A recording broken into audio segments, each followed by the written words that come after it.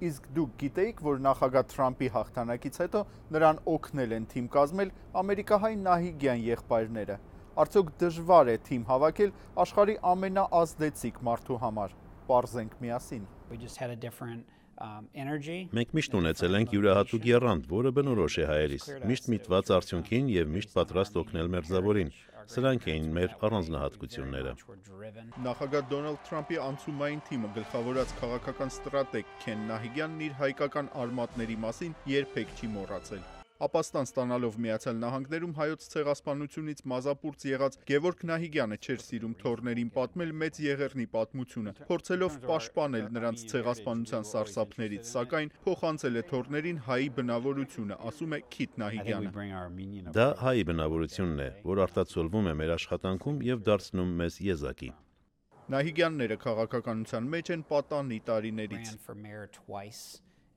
Մեր հայրը քաղաքապետ էր առաջադրվում, մենք էլ արթնանում էինք առավոտյան 3-ին եւ թռուցիկներ թողնում տների առջև։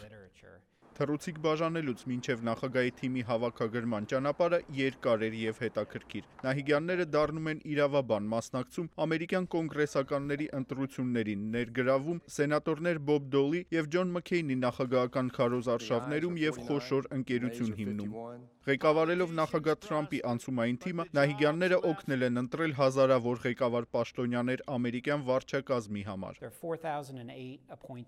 Դաշնային կառավարությունն ունի 4008 ղեկավար պաշտոնյա։ Այդքան պաշտոնյաների համար պատշաճ մարդ գտնելը անշուշտ ժամանակ է խլում։ Անցումային թիմի կողմից թեկնածուների ընտրությունն արվել է հնարավոր բոլոր մանրուքները հաշվի առնելով։ Ստուգվել է թեկնածուների փորձը, վստահելիությունը, մասնագիտական հատկանիշները։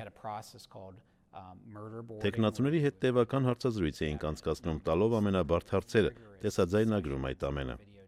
Նահիգյանն ընդգծում է, երբ փոխնախագահ Փենսը պաշտոնապես հայտարարեց իրեն անցումային թիմի ղեկավար նշանակելու մասին, ինքը կիսեց հպարտությունն ամբողջ հայ համայնքի հետ։